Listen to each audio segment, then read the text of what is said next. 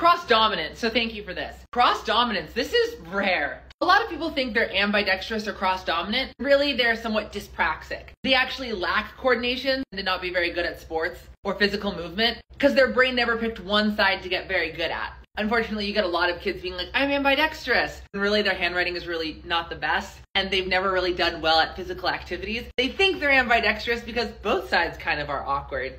But cross-dominant is actually a thing. This is when your body has picked different activities for different sides of your body. I am very slightly cross-dominant. To be cross-dominant and actually consider yourself cross-dominant, you need to be fairly coordinated. A little bit of a self-call, right? But for example, somebody cross-dominant might be very good at catching and throwing things on their right side, but very good at things like flexibility on their left. If you can believe it, people that are actually heavily cross-dominant tend to actually be better at sports, things like hockey and baseball. But again, it's more rare than you think. Those people that refer to themselves as cross-dominant, not saying you, but most people that say I'm both-handed or ambidextrous tend to actually be lacking coordination and could benefit from something called occupational therapy. For the few people that are actually cross-dominant, they tend to be extremely good at sports and sometimes elite athletes. I hope this helps.